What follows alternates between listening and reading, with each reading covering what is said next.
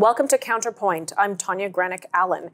We have our current issues panel with us today, and we have a lot to discuss, including some Ontario schools cancelling Valentine's Day. Oh, talk about a wet towel. British Columbia decriminalizing small quantities of drugs. Cities in Canada banning tobogganing. Again, more wet towelism. And the Alberta government mandating free speech reports for post-secondary institutions. And if you follow Conservatives on Twitter, beware, you might just get fired from your job for doing so. Well, joining me now to help unpack it all are political commentators Brock Stephenson and Hannah Salamon-Vegh. Thank you both for coming on. Excited to dive right in. Let's start with the, as I call it now, my new thing, I'm coining it, wet towelism, how the government becomes a wet towel against fun in the world. We lived that through COVID. Here we are now. Valentine's Day is getting canceled. Hannah, why don't you start us off? What's happening here? Yes, it seems that so many of the things that were canceled during COVID, now that excuse, we don't want to spread germs, all those different types of things continues, but also social justice activism, where we have people in the Peel District School Board and Waterloo District School Board saying that not everybody celebrates Valentine's Day. Some kids might feel left out. Some kids might not be able to afford to give to a gift. So therefore, we have to cancel it. Similar sentiments with the Christmas and other holidays. Of course, not everybody celebrates every holiday, but I mean, for those who do, it's a wonderful time to be able to share gifts. And if some students can't afford to, give a gift to their classmate, then help them out, right? Instead of canceling it. And I mean, it doesn't cost hardly any money to just draw, a heart on a piece of paper and give it to your classmate, right? Historically, with a lot of activists, they used to be like, some students can't afford a meal, so let's give them one. Now it's some students can't afford something, so let's cancel it for everybody. I think that's a very not helpful path to go down. And I think it makes a lot of students sad. And a lot of parents have spoken out saying that it seems that so many of the events at school are being canceled for so many trivial reasons. And look, I appreciate the sentiment. I'm not trying to diminish that. If, there's a consideration of someone in financial concerns, I appreciate that. But this seems a little overhanded, a little heavy-handed.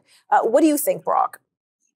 The war on greeting cards is ridiculous. I think we've got the first problem that they can't say that they're being anti-Christian and they can't say they're being anti-capitalist, but that's really what it is.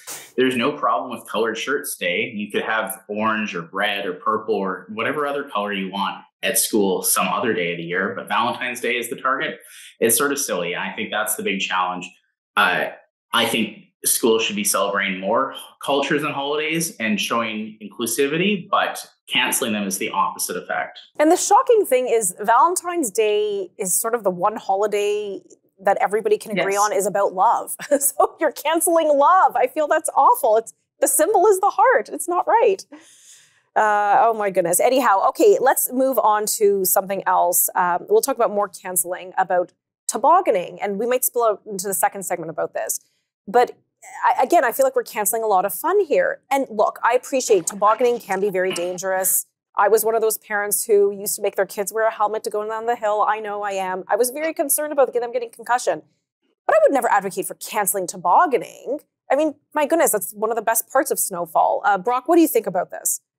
I think we've got a big problem in government over-regulating society. Let's get back to what their real concern is. Start regulating tree forts again, maybe. I don't know. This is overkill. Oshawa doesn't need to be the punchline of another GTA joke. They need to figure out how to make it safe for kids, not to over-regulate them. My goodness. Hannah, your thoughts on this? And this is not exclusive to Oshawa. Like, we know that this exists in other jurisdictions in Canada. Are we taking enough healthcare concerns? Because tobogganing, it is risky. I mean, they're mandated to wear helmets now for young children when they ski. Should maybe that be the way the government should approach, or just be hands off? What are your thoughts, Hannah? Well, I mean, people talked about in the article saying that how about we just put up a sign saying use at your own risk, right? And then, I mean, that should absolve the city of any liability. But I mean, we live in such an increasingly litigious society where so many businesses and cities are just so afraid of being sued that it just takes the joy out of life. And also, I think it's just another reason for them to take away any sort of events or anything that could use precious taxpayer dollars, right? Like, we pay so many taxes every year, and it seems like there's hardly anything we get in return from the cities that we live in. This is something I definitely don't agree with. I would loathe to be the person hired by the municipality who'd have to go to the toboggan hills when all these kids are having fun and say, well, that's how I derive my paycheck, saying, no, your fun is canceled today. You get off that slope. I don't know. We want more kids outdoors, not indoors on their laptops, right? We need to be outside enjoying the fresh air. We need to be sending the correct message to kids. Yeah, and as a parent, I know that there is a huge benefit to learning naturally the consequence, behavior consequence dynamic. Exactly. So that's one. Anyways, we're going to pick up this discussion in just a few moments.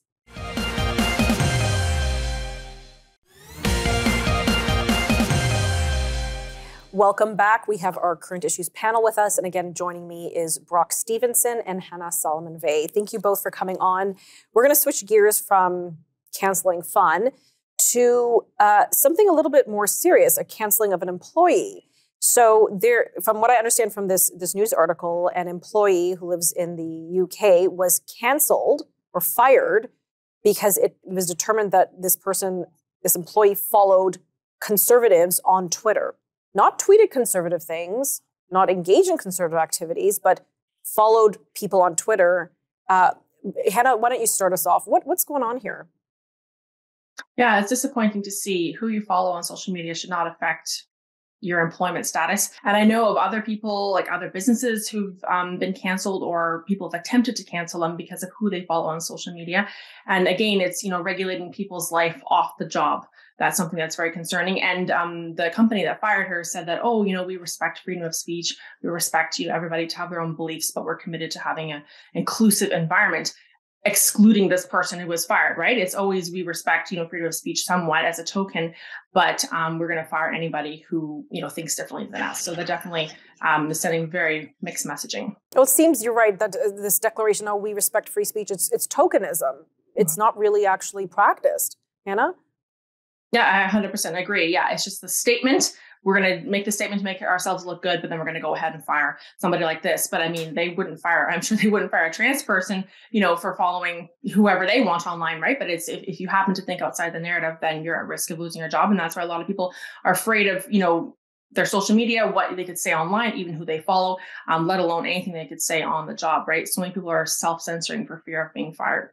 Now, Brock, obviously there are maybe reasonable limitations to what an employee does in their private life that could spill over into professional life. If people are engaging in illegal activities, personally, maybe that should have an impact on their employment. This seemed very innocent. They just simply this person followed a variety of persons on Twitter, not all conservative, some were left-wing, right-wing, whatever spectrum, and yet they were canceled. Should workplaces have this kind of authority? Should this become the norm? Because it seems like it is. Absolutely not. I think the real challenge is much of tech and other big business think that DEI is more important than businesses being the business of business. And this is the big challenge we've got, where businesses can't focus on the task at hand, running their business, and are getting too political, whether left or right. And this is a case of radical anti-democratic left in this example, but there are maybe some right-wing examples that I'm not familiar with. And I think that's sort of the challenge. Focus on your business. Keep your personal life out of it, and people should mind their own business regarding their coworkers' personal lives. I think eventually there will be a mass exodus from social media because the scrutiny is just simply too high. Again, this person didn't tweet anything out. They were simply following a conservative commentator and were canceled as a result. And you're right, Hannah, you pointed out well. It was, as the article describes, a trans activist who said, well, this person's a transphobe, contacted the company, I guess after looking through who they follow on Twitter, and said, you know what, cancel.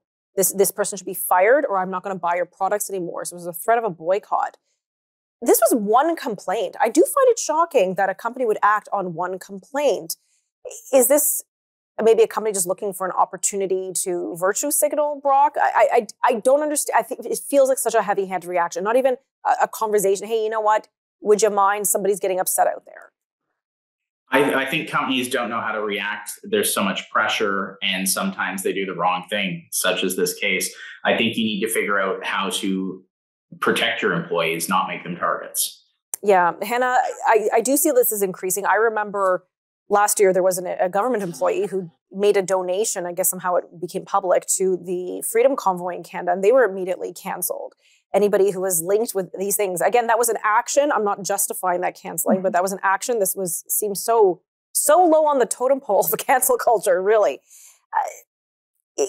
Is everybody kind of cooked here? How does one protect themselves against this? Well, so many companies are afraid of they're afraid of the mob, they're afraid of the media. And it's just crazy how like there's been like online trolls that have caused problems for businesses. Look, they say, oh, they follow X, Y, and Z, or you didn't post a black square long enough, or you didn't silence yourself all week long. Type thing that's happened to Kelly's Bake Shop in Burlington, and they were on one of the news forum shows talking about how these online trolls and activists tried to cancel them, even though they have a rainbow flag on their bakery front door. Okay, it's never good enough, right? So stop worrying about the mob. And these businesses, as Brock said, should be caring about their jobs, what they're supposed to do as a company, not caring about these online trolls who need to get a job themselves. They have way too much time on their hands. Okay, and on that, we'll leave it be. We're going to pick this up in just a few moments.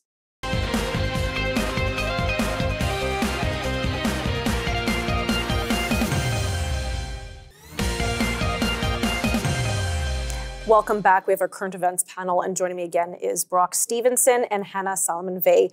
We're going through a plethora of issues, and I want to switch gears now. We're going to talk about a very serious one, something that's happening in British Columbia, where the BC government is decriminalizing certain drugs that are currently illegal for those 18 plus.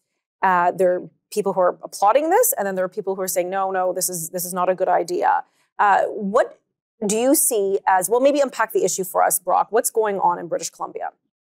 So British Columbia has a major fentanyl problem. We're seeing about 2,000 deaths a year. This has been going on for several years. This is the solution the provincial government has got the federal government to agree to decriminalize small quantities of drugs. There was no plan to have recovery or support plan on this. And Premier David Eby, who is approaching his 100th day in office, has been off more than he can chew. My goodness. And from what I understand, it's a pilot program. They're just going to pilot this for a few years and see if that impacts numbers. Does a pilot program ever end? We're going to see this go on and on. The problem will probably get worse. The downtown east side has been called hell on earth by the opposition leader federally, and it's one of the worst areas. But it's not just homeless people. There are people in families who are dying of fentanyl overdoses that have love and support around them, and this isn't the solution to this problem. Hannah, what is your take on this new policy by the government? Oh, it's ghastly. And again, it's so many governments, they're like, we have to do something. We don't know what to do, but we'll keep doing that, which is not working, right? In Vancouver in 2003, the first supervised injection site was installed in Canada. And the earliest data that I can find is 2012 to 2022. In 2012, there were 270 drug overdoses in BC, so in the entire province. And then last year, there were almost 3,000. So we can just see that every year, and I've looked at the numbers, so every single year, they keep increasing exponentially. What we need is more private, especially faith-based drug rehabilitation centers. Those are the centers that work. Handing these drugs out or allowing these drugs to be freely bought and sold on streets like this is not the solution. Aaron Gunn did an incredible documentary, has 2.5 million views on YouTube. It's called Vancouver is Dying. That video is not for the faint of heart. I don't know how these government officials, they live in their bubbles and we know that, but how can they look in the face of these drug addicts? Their lives are destroyed. These were functioning members of society. And obviously, they fell into this for, depression or loss of jobs or whatever. How can you look into the eyes of these people, family members, people that are all part of society that are now, their lives are destroyed? How can you say this is the solution to this horrible problem that we have? More lives are going to be destroyed. And I don't understand how they're not learning from California and Oregon, other states that have legalized drugs like this. And this pilot program is not going to end. They say it's going to be until 2026, but I don't think it's going to end. And I don't know what it's going to take for people to realize that this is not the way to go. So which drugs are being decriminalized, Hannah? Do you have that information handy? Yeah, so it's heroin, crack cocaine, MDM, fentanyl, these very hard drugs. So it's 2.5 milligrams that people will be allowed to carry with them. But it's only 2 milligrams of fentanyl it takes to cause someone to have an overdose. My goodness. And, Brock, you also illustrated very well the concerns in Vancouver. In fact, on this show, I think it was 2 years ago, right in the beginning of COVID, I interviewed the BC chief coroner on fentanyl. And we had a very good discussion, a very sad discussion, but a very good discussion going through all the numbers and what can be done. And it's really sad. And definitely there's a fentanyl issue. But again, this is beyond fentanyl. We're talking about crack cocaine. We're beyond some of these other, current crises drugs. And you ask yourselves, is this actually going to help the problem? Is this just throw a Band-Aid on it and hope it quiets down? Or are we looking to actually help people? This is taking action because there needs to be action taken. It's not the right action to be taken. The province is forcing the municipal and federal governments aside.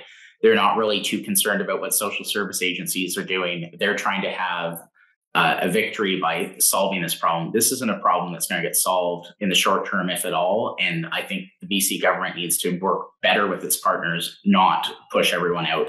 And really, this is a stupid idea. To me, it seems like it's going to snowball the problem. I don't know about you, Hannah. Yes, it will. And like you said, I mean, we're talking about people from all spectrums, from white collar to homeless, everybody in between. Well, and the thing is, like, I mean, you can basically Uber these drugs to your home now. Like, there's been mothers have spoken out, especially during COVID. They didn't even know what fentanyl was. And their son basically, a drug dealer came to their home, gave him some drugs, and he overdosed in his bedroom. Right. And her other son found him there. So this is affecting people all across the board. And the crime has gone through the ceiling because of the supervised injection site that was installed in my former city 4 years ago. Okay, we've got to cut to commercial break. We'll be right back.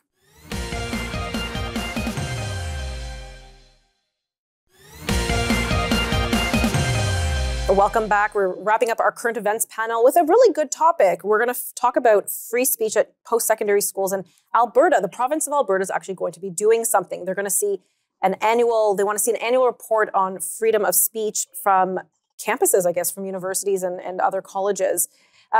Brock, why don't you start us off? What's happening here in Alberta, and why is this coming from Alberta, not the federal government? That's actually a good question. Alberta is taking a stand and saying that free speech should be allowed at university campuses and ideas should be debated and not discouraged. And as the first part of adulthood, university and college should be the place where people start to see different ideas and learn how to tolerate different ideas. And Alberta is taking a stand there to show that we're going to do this. Some of federal conservative leaders have proposed it. They haven't been government during the time they proposed it, so it hasn't happened. So Alberta's decided to take the first step under Premier Smith. And it's interesting to think, because you said federal conservative leaders, this didn't seem to be a big issue back when the previous conservative leader, Stephen Harper, was Prime Minister. This is something that has percolated in the last few years, but it's become a real problem. A lot of people are getting canceled. And of course, probably the most famous of them all was Jordan Peterson, when there was an attempt to cancel him when he spoke out about a government bill. A lot of action on that. But this seems to be a real ongoing issue that needs to be dealt with in all provinces, even maybe at the federal level. Hannah, what is your take on this issue? Is this going to be good enough? I think it's a step in the right direction. I mean, when these universities have to provide reports at the end of the year, they're supposed to, detail what they're doing to be supporting freedom of speech and be, supportive of events on campus that maybe they disagree with, or, the speakers have varying opinions. But I mean, are they going to be actually unbiased in their, write-ups in terms of what they're doing? So that's one thing. And then also, if they're not faring well, right, if you can see from the outside that they're continue to cancel speakers and events and things like that, then what is the government going to do in return, right? And a ton of the universities in Alberta, more than 50% of their funding is from the government. So if they're getting taxpayer dollars, they are responsible to the taxpayers to be encouraging freedom of speech and expression. And universities are continuing this trend of going extremely left-wing, these safe spaces that no one wants to be around, or the majority of people don't want to be around anybody who might think a little bit different than them. So many professors are self-censoring. They're afraid of losing their jobs, and students are turning out, just being social justice warriors where they cannot stand anyone who thinks differently than them. And then they go on to live lives working for the government, or, canceling other people because they've never learned to be in a room with people who think differently than them. Okay, but let's flip this around for a second.